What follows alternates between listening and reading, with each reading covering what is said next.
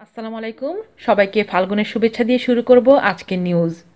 Psoriasis ত্বকের একটি প্রদাহজনিত রোগ যা সংক্রামক বা ছোঁয়াচে নয়। এটি একটি দীর্ঘমেয়াদী জটিল চর্মরোগ যা কখনোই সম্পূর্ণ সারে না, তবে নিয়মিত চিকিৎসা গ্রহণ করলে এই রোগ নিয়ন্ত্রণে থাকে। এই রোগ একটি সামাজিক ও অর্থনৈতিক বোঝা। আমাদের দেশে ঠিক কতজন এই সোরিয়াসিস রোগে আক্রান্ত তার কোনো হিসাব বা সঠিক পরিসংখ্যান নেই। যে কোনো বয়সের নারী ও পুরুষ এই রোগে আক্রান্ত হতে পারেন, তবে ৩০ বছর বয়সের পরে এই রোগে আক্রান্ত হওয়ার ঝুঁকি বেশি থাকে।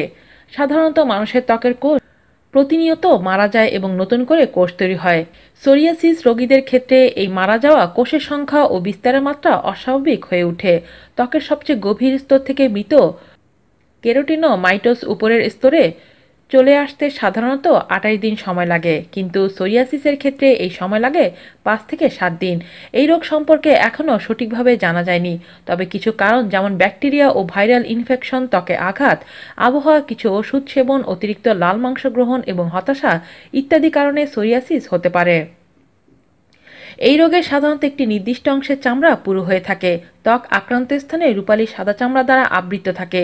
ত্বক চুলকাতে পারে, সাধারণত কনুই, হাঁটু, নাভি, মাথার ত্বক, নখ ইত্যাদি স্থান প্রাথমিকভাবে আক্রান্ত হয়।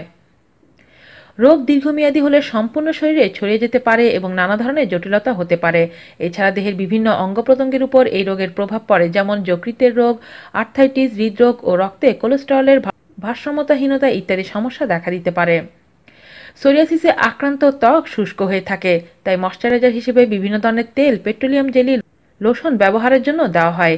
এছাড়া বিভিন্ন স্টেরয়েড প্রিপারেশন ত্বকে ব্যবহার করা হয়। এছাড়া আল্ট্রাভায়োলেট থেরাপি ও বায়োলজিক্যাল বিভিন্ন ওষুধ সোরিয়াসিস চিকিৎসায় ব্যবহৃত হয়। আজ এই পর্যন্তই। আল্লাহ হাফেজ।